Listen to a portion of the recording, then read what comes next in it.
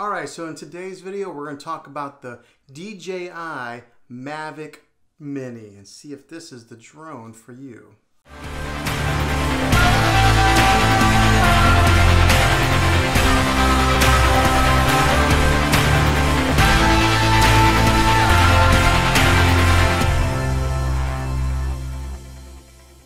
Well, hey guys, Juan here. Thanks for stopping by my channel and checking out this video.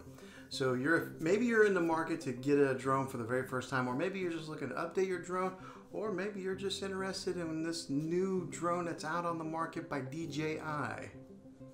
So if you're like me, possibly you're new in the drone market. I don't know a whole lot about drones, but I've been studying and researching them because I want to buy one.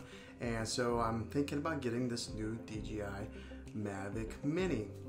Now I had been eyeballing the Spark, the smaller version of their drone that they released 3-4 years ago. Now they have updated it. Instead of making like the Spark 2, I believe this is their version of the Spark 2, and they're calling it the Mavic Mini to go along with their Mavic line of drones.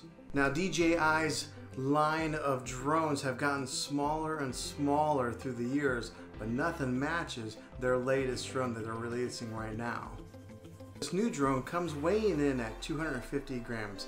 Now, the good thing about this is that means it's going to be so lightweight that you're not going to need to register it and get a license for this drone, because sometimes you have to, when you buy these bigger professional sized drones, you got to get a license for them in order to fly them. But this one here weighs in at a weight that's just under that.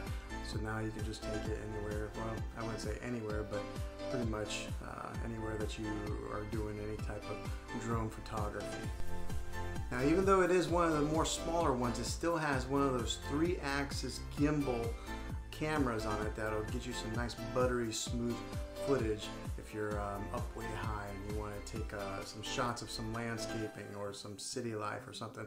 It's going to give you that nice smooth looking cinematic footage. Or maybe you're into the photography side of drone photography. This particular camera clocks in at 12 megapixels on their picture display, but I think most people that I know of, or myself, they're going to use it for more video than they will photography. Now, one of the questions that I always have when it comes to these drones is how long can we fly these things for before we end up having to stick another battery in there? But DJI says that this particular drone lasts 30 minutes in the air.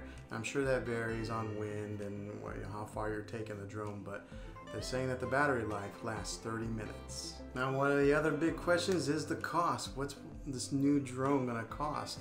And this one's coming in at $399 if you just get the single package. Now they have another more expensive package called the Fly More package, and that'll get you the guards that go around the blades on the drone. That way you can protect those blades, so in case you're banging into a wall, it'll keep them safe. It also gets you some extra batteries.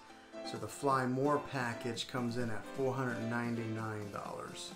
One of the other things that DJI is offering with this particular drone is some type of creative package that they haven't offered on any of their other drones. So you can get this package that gives you these stickers and some markers, so you can put it on top of your drone and you can decorate it and customize it to make it more of like your style, more of your liking. I even seen a picture of Peter McKinnon, who just reviewed this drone, and he had it in between a sandwich bun. So when a drone is this small, I'm kind of concerned on how well it's going to hold up while it's flying through the air, maybe on a windy day. So I guess if you are going to get this drone and you are going to fly it in a windy day, make sure you fly it where there's an open field in case the wind just takes your drone. That would be a lot of money down the drain if you did lose it.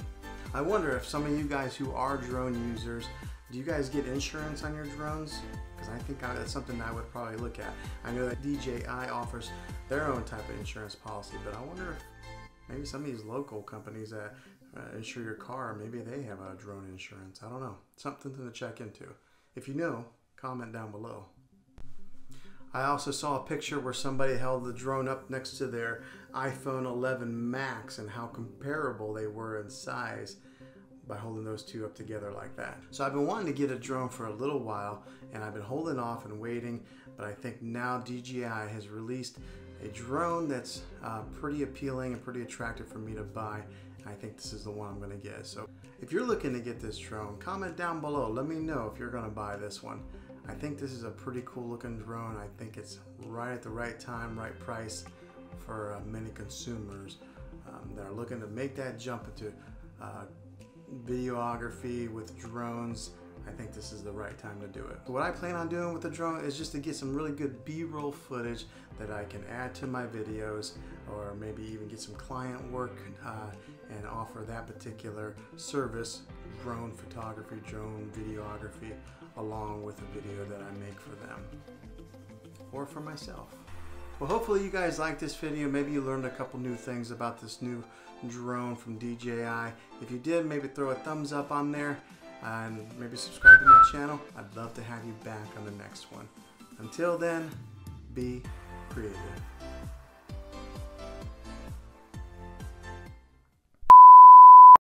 This new drone that's out on the market by DJI.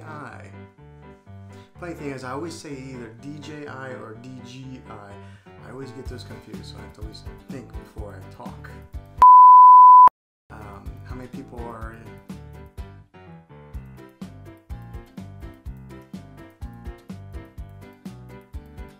But yeah.